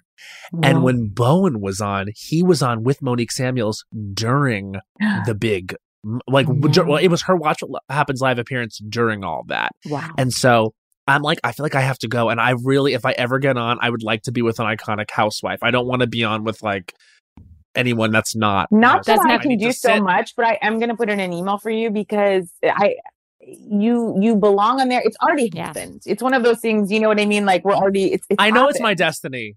It is your destiny, and it's our destiny to watch it. It's already occurred. I think he and I will click. I can't believe you haven't already. I know. Like, it does feel strange. Yeah. Well, it's only now in my, this is obnoxious, but it's only now in my like career, I guess, that I'm having things to like promote. Like, I have like an animated show on Netflix coming out, and then the Showtime show next year. So it's like things are starting to happen where I'm like positioning myself to be on Watch What Happens Live, and then I can die. Yeah. You know what I mean? I don't need to have career success. No. I need to be on Watch What Happens Live once. Then we're good. Yeah. Then we are good. Yeah, it's all down. It will be downhill from there. It's your Olympics, and just like the Olympic athletes sort of like are depressed when the training is over. Right. You've been training your whole life for this, and now when it's over, without question. And it's just like, I just hope that when I do eventually get on there, it's not like the stretching off-season Dallas thing, because we can definitely go hard in the paint for Dallas. I mean, sometimes they do offer some good stuff, but like, it's whenever there's like a golden age, it's like, God, you got to get in. Okay, let me give you one suggestion. Sometimes they'll be like, can you do this date? And they'll be like, this is a Below Deck night. And I will say, oh my God, I can't. Because you want to set yourself up to succeed. And don't get worried that they won't ask for another date. That's a power move, though. You're Casey Rose Wilson. You can be like, no. I Matt Rogers being asked on my first time. I think you can ask if there's various times. I think you could be like, oh my God, I'm so sorry. I'm supposed to shoot that night, but I will get out of it. I will be there. But what about? Yeah. Is there any other date? But you could position yourself to be like, I'm such a Housewives fan that you should have me on where there's a housewife, so I can really fawn over this person. Like, you could also say, like, it's in your best interest to have me on during this. 100%. I want to be on there when they have Jen Shah. Wow. That's a get. See, I want to be on there when they have like one of the Salt Lake housewives when we have it again. And I fucking love Salt Lake. Oh, and oh my God, Salt Lake was so good. I'm like literally energized now. Yes. Thinking about what the second season of Salt Lake would be. I would be on with any of them. I'd be on with Lisa Barlow, who I ride for Lisa Barlow. Wow. I would be on with Meredith Marks. I bought the Brooks Marks tracksuit. Like I said, I'm down to buy the products, and when I saw Brooks Marks had a tracksuit, I couldn't get online fast enough. Do you like the quality? It's terrible. I'm concerned about washing it. because it's like sort of weird. It's like hand washing. No, can I tell you what it felt like to me as I wore it? I felt it was like an Old Navy. Now, here's the thing about Old Navy, which I buy my child and myself things from it. Old Navy looks great. One wash, it feels like cardboard. And I feel the same counterintuitively about Madewell. Yeah, I mean, we're not talking about like places you go buy things because they're not of the way pieces. that they're made. They're not for good. I did a photo shoot in the Brooks Marks tracksuit. You look gorgeous. So you look gorgeous. This is, I sort of just like gave you the same pose like again and again. Yeah, you got down on the ground. I got down on the ground. I sort of bit my thumb.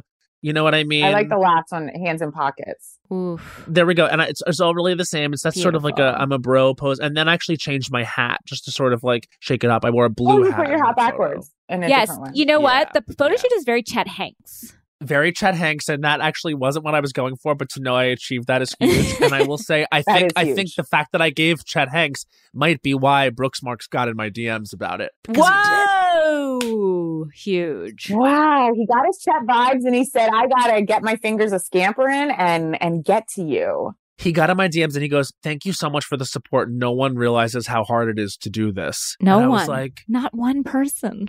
Sorry. I don't think it was hard. I'm so sorry. I'm so sorry. I'm only not saying anything because I'm strangling myself. Never seen someone more privileged and set up to succeed than that. No one has been more set up to succeed for one sweatsuit. One sweatsuit. I like FaceTimed Bowen when I was wearing it, and he was like, ugh, no. He was like, you shouldn't have done that. He was like actually angry with me in like a capitalist sense. He was like, this is not where you should put your money. And I was like, well, I don't know. My instinct first and foremost is to support housewives products, and I do consider because without this. you, they have nothing. Without all of us. Without the three of us, we are half of their budget. But they are doing a lot for us. Truly. Yeah. And so when I, a loyal consumer, log on and I Google Wendy Osefo candle, and there's not only is there no website to buy them, but there's not only one article about it. Dare. I was like, and that's Vulture's recap. Zen when. That I don't like when they all go Zen too. Like it was a mistake with what's her name on Dallas, Leanne. Like this, I'm just like, be yourself. The Deandra, like the shaman of it all. Yeah, that was it. I did like that. That shaman though was a real that hairdresser shaman, the worst hair wonderful. And the worst shamaning. I love him. Like, is the boxing coach a cast member?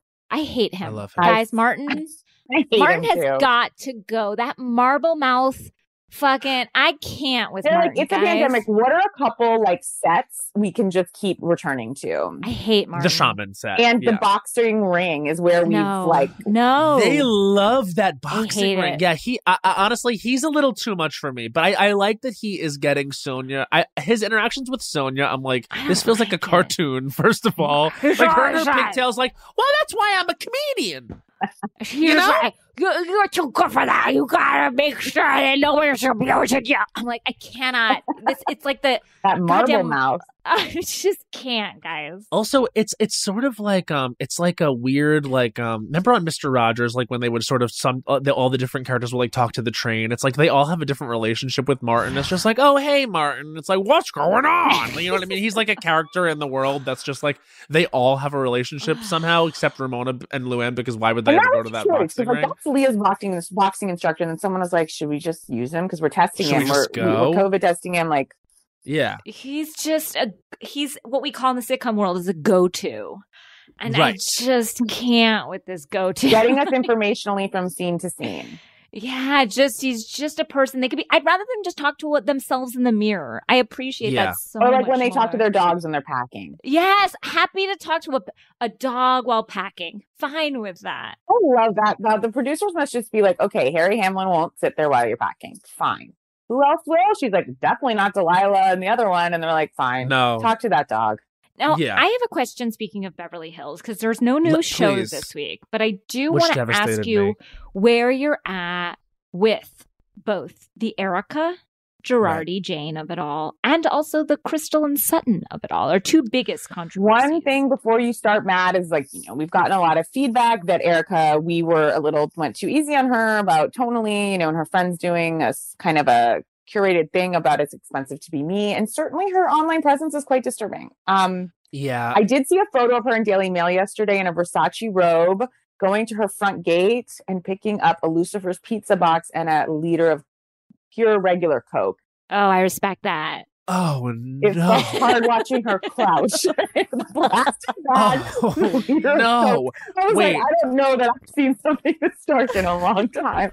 I was just about to be like, well, after watching the documentary, I have to come around and say that I do think she bears some responsibility for this. But then hearing that she crouched down for Lucifer's in a regular Coke, my heart is rebroken for her. And I'm like, I don't know.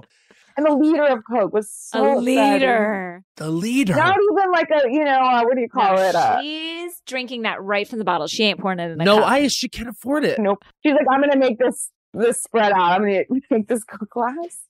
Yeah, let me straighten my tie before I say this. So basically, with Erica Jane, I have been pretty much on her side until this last episode when I felt false to me for the first time. When she sat down and was like talking about the car accident and the broken ankle and the seemingly 12 hours in the numerous revelations that I think we live in such a sensitive media time right now that we would have heard something about some of this stuff.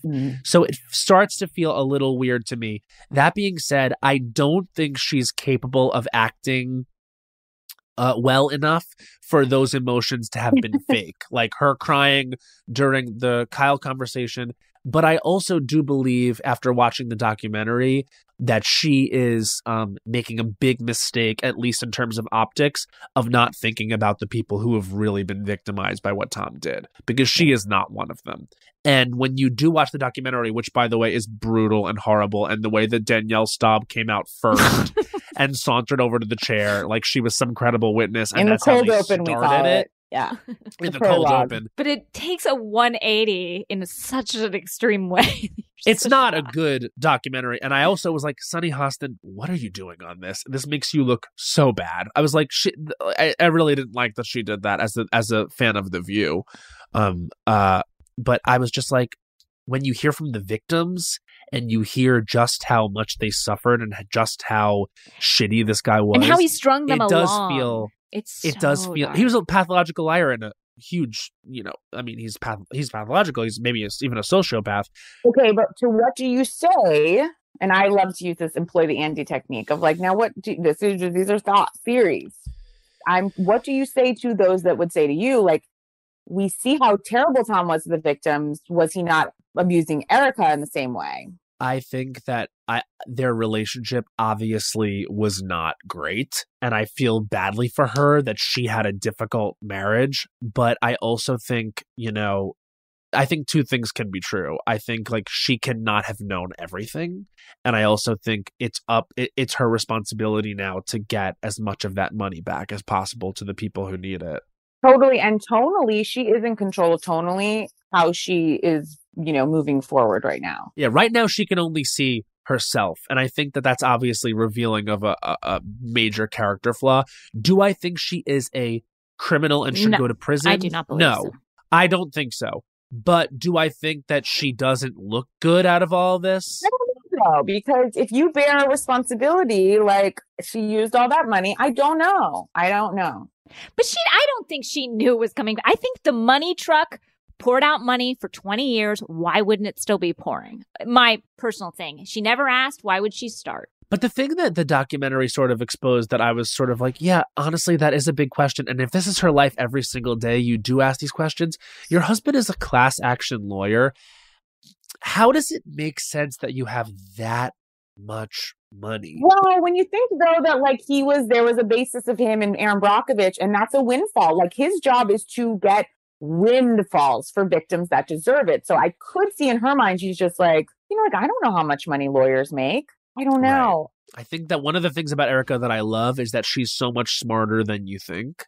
And I think that I've always loved her because like, I think when you look at her on face value, and this is why I felt a little bit bad for her when the news started breaking, is because they were like looking at her like this like dumb Barbie who like was like this like dumb like I think they tried to frame her as like an Anna Nicole Smith type that was like a gold digger or whatever in the media, and I was like, yeah, but if you watch the show, you know that she is like shrewd and often like, you know, a fun personality to watch. And I do believe in some way, like an onstage talent, like in some fashion. Specific So, ways. and I feel like that was all getting erased. But then it's just like revealing that I think that she doesn't really have a consideration for other people. And she has this like shark-like mentality of like, I'm going to make it. And when I lose it all, it's about me. That's what's coming out now. It feels, and I know we haven't heard her like full story as she puts it, but to me, the timeline is just so confusing and troubling. Like I really would like to get some note cards up and some pins on a board and some string and some photos and just genuinely, I'm not being funny, like just understand it a bit better. Because I'm very confused on some dates and the timeline and why she's defending Tom and being like, I'm so worried he has dementia. That feels self-serving. And also the dementia thing is not serving either of them because he might be having dementia now. But this has been going on a long fucking time. When you hear those phone calls to those people, it's like, I'm going to get you your money, blah, blah, blah. He knows what he's doing at that moment. Yeah. Totally. Also, like, by her pushing a dementia narrative for him, I think that she might think that she's helping them both, but actually all that does is turn everyone's eyes to her. Because if we can't get answers from him because you're saying he's unable to provide those answers, then you're the one that we're going to look at. And as we saw in that shitty documentary, her name is on a lot of it. I mean, her name is on a lot of the papers. Like, and that's why she might go to jail. Really? It's hard. I think the dementia thing, she thinks in her head, it's going to make her look like, even though Tom screwed me over, I'm still a good person because I care about him as like a human on a cellular level. But you're right, it's backfiring. Yeah. And then she's like, but I'll still say some bad stuff about him to make it all work. Like I'll just still throw out that he cheated and this and that. Like it's a scrambled eggs. It's a mess. It's tossed salad and scrambled eggs, as you know, the Frasier theme song taught us. And her narrative, it doesn't entirely. I just don't think it's smart. And then the more I'm watching the show, and the more I'm hearing about what the deal is, I'm like, I actually can't believe that she is bold enough to get on this reality show and say all this stuff because it's incriminating. But I wonder if she needs a reality show for money. Like she needs. That's the problem. It's this double-edged sword because she needs for her brand to continue because after this, she's going to have nothing. So she does need to pocket something to just live her life. You know what I mean? So she needs this show. Do you think they'll have her back next season? Yeah, I think they want her because this is a storyline. I think we'll see what pans out. I agree with you. I think if it's really bad, they're going to have to like separate themselves from it. But anyway, and what was the second Beverly Hills question? Where are you on Sutton and Crystal? I'm a Sutton. I really like Sutton. I can't take credit for that. There was someone who called in to Watch What Happens Live and said, "Hey girl, I'm a Sutton." And they all stopped and laughed about that for a minute. And I was like, I love that. So credit due to that person that called in on Watch What Happens Live. Whoever you are, God You're bless a hero. you. Credit no one on this show because we're always like, that person that said that. I'm a Sutton, but I will say I thought the Crystal Sutton narrative was a weird one because I was with Crystal immediately when Sutton was like, I don't want to discuss race. That's what we're not going to do. I was just like, Southern women are not racist. And we've had to carry that burden for years. When I thought Crystal was giving her way too much when she was like, no, I understand. Like your type of person does have stereotypes, of course. And then almost like allowing her to think they were on equal footing at all. Like she's an Asian woman, like in the year of our Lord 2021. God knows she's been through some shit and she should not even make Sutton think they live in equal existence. But she was being respectful and polite, I think. So with that whole situation, I was like, I'll never be Team Sutton on this, despite the fact that I do appreciate like what she is and how she exists in the world and her. Yes, I'm starting to appreciate more of who she is for us as a housewife and the care and what she's bringing. She dresses like a fake Christmas tree, like a fun Christmas tree. You get to be different this year.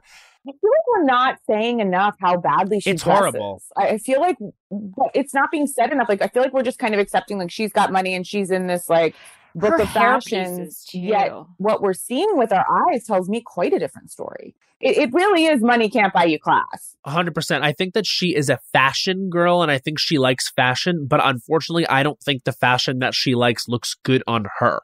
So I think that she is not. So she likes fashion, but fashion doesn't like her. Exactly. It's like all her outfits are sort of wearing her, which is really what you don't want. It's like the piano in Lou. In general, like, I like that about her. Like, I like, for me as a viewer, that she doesn't look good. And ultimately, like, with Crystal and Sutton, I was 100% Team Crystal until I feel like Crystal was sort of framing that she took it a little far with the word violate, and I like that she was unapologetic about using that word. But I loved it. I love it. Yeah, she didn't back down, which is really the only option. No, and I loved the culmination and the fight at Lisa Rinna's Harry Bolognese party at Garcelle's birthday. I love referring to it as Lisa Rinna's Harry Hamlin Bolognese party for Garcelle's birthday.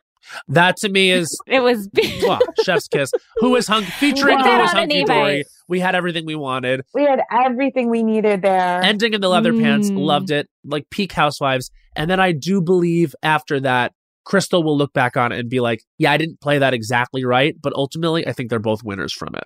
Beautiful, Matt. You know, I just got a call from someone I work with and they're like, hey, I don't think you need to do this. You know, if you're busy, but like the New York Times, they're doing a little piece on Kathy Hilton. Like we're just probably going to pass. I said, how fucking No, I'd like to be involved. Yeah. I said, I consider myself humbly to be one of the authorities on Kathy Hilton, and I will be speaking on her behalf. Thank you so much. In the old gray lady, I will put my words on record. Yeah. She's a gift. She's a gift and a star that we didn't, I mean, we've all said it, but we didn't know we needed. We didn't know we had her. She's been hiding her light under a bushel all these years. Finally, roaming free. She's a bigger star than Nikki and Paris together. I'm so glad we've learned what we were learning about Paris. Bigger. We're getting, it just feels so good. It feels like a release, like we've taken our Spanx off. And now we're like, finally. We're free. And I feel like, you know, what's the best part of it all is the other night, my friend Patrick is watching Housewives from the beginning of Beverly Hills, and he just got to Amsterdam. Thank you, Patrick. Wow. And so yeah, and you know what? We were in Palm Springs hungover, and I turned on the first episode. We were sharing a room, and I turned on the first episode of Beverly Hills, and he laid eyes on Kathy Hilton and was like, what's this show? I have to watch it. And he's obsessed. And so I converted someone. So Kathy Hilton is causing people to work backwards. Similarly with my friend Carolina, shout out, starting New York from the beginning, starting Beverly Hills from the beginning. And these are, I love this. You're not just trying to like join us now and say you've been with us. You want the history, and you're going to take your time to learn the history. You want the text. And he's also watching New York from the beginning, but he's now at the Amsterdam part. And there's the part where like Kim is obviously like being so crazy at that dinner with Lisa Rinna where she throws the glass. And at one point, Kim turns to Kyle and she says, Kathy would never do this. She would be in my corner like a real sister. And when you imagine how many times they've talked about Kathy Hilton and how many times they've referenced her, and then we see her this season and we get to know her and we realize that she's a woman wearing a t-shirt that says girls can do anything, drinking a Red Bull at 1:30 in the morning, howling at her own dog, asking who is Hunky Dory. The fact that they ever lifted her up in our eyes, the viewers, as an authority figure and as like the model sister is so funny and illuminating. I can't believe this is who they've been talking about. She can't spell her own name. And I love it. Hating Kyle to even give that energy to anything. It is like she's so daffy. Kathy Hilton. You know what I mean? Perfection. She's such utter perfection. I just see her tottering around her garden in slippers. You know what I mean? Just talking to no one. Like a gardener is there, but maybe he's not. You know what I mean? Like just talking at people. It's the graphic tees for me. The ones that say girls can do anything. Kindness first. Choose kindness. Like, I just like... She's never dressed up. Never in like hair and makeup. I mean... But she's like, I feel these statements. Let me wear them. She thinks that these are important things to project. On her platform. She's like, everyone has a sphere of influence. She goes, I don't know what the platform is. I don't know what network it's on. But I know that people can benefit from the message girls can do anything. It's so cute. But it's so off, like in a great way. The opposite way that Melania's Be Best campaign, which to me, and no one's talking about enough about that slogan. We brushed by it the same way we did Michael Douglas getting throat cancer from eating women out. There are just some cultural touchstones that we didn't spend enough time on. No, you're right. No, we didn't have time to spend. There was too much going on. We didn't have time to spend on this. I've been eating too many women out and I love my family. And we just were like, great. Thank you for that. You guys, if your spouse went to the media and said, I have cancer in my throat because I ate too much dick or penis, how would you go back to that marriage? How would you go back out into the world? Lay your head next to theirs. Just knowing that's, I feel like, I don't know. Saying to I the don't world. know the answer. And I still love him and would offer up my own, only to riddle him further. My wife's vagina is radioactive, basically. And to know that his wife is Catherine Zeta I love it. I never blames Catherine. It was a cumulative thing. It was Michael Douglas had eaten so much pussy over time that he was just like, eventually I get to the place where, of course, your throat's going to be fucked off. Trust me, after all the cunnilingus I've done in my Hollywood career, I'm a Douglas. I'm the son of Kirk Douglas. I'm munching it. It's like one cigarette isn't gonna kill you, but millions of cigarettes it's gonna kill you. If anything, it was a brag. It really was. It was just like, and obviously, I hope he's doing well on the cancer front. And you guys, with anything, moderation. That's right. If you're going to eat puss, moderation. But I don't know. Maybe Catherine Zeta appreciates this sort of commitment.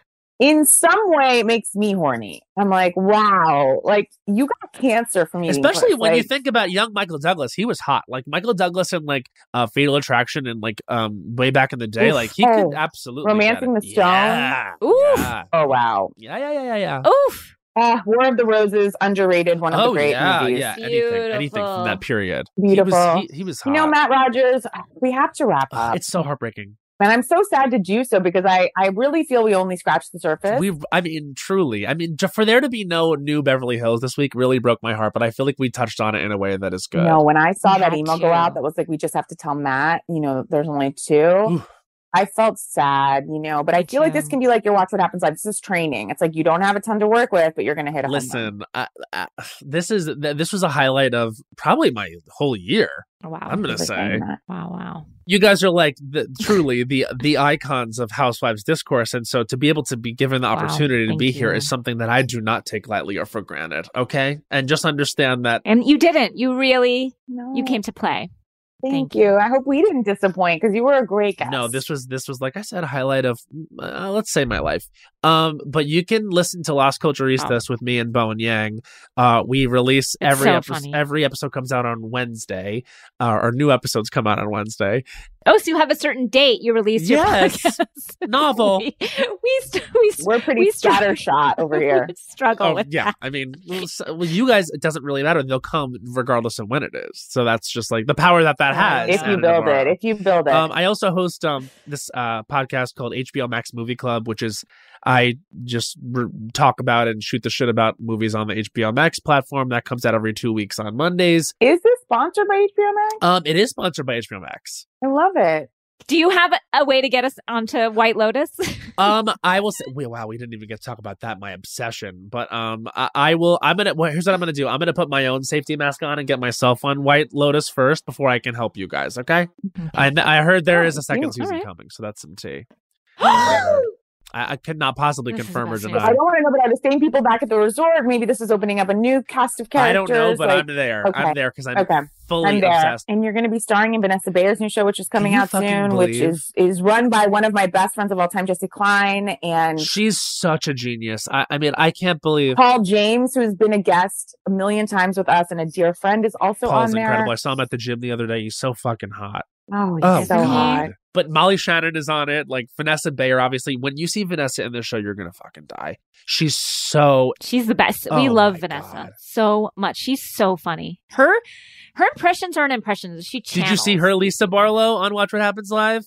Oh my God. I texted her. I was like, this was a tour de force. Tour de force. No, I want her to get Emmys for those appearances on Watch What Happens Live. Like, can she get an Emmy for a talk show appearance? Is that possible? We need to campaign for the category to be created so that we can campaign. I would like that. Yeah, like Melissa Leo. Just like, why can't we ask you? Consider. Guys, Matt Rogers, where can we find you on social media? It's at Matt Rogers, though, on Instagram. I am no longer on Twitter because they kicked me off, and I don't know why. There was like some problem with it, but I will say my last tweet ever was the quote, "There's something magical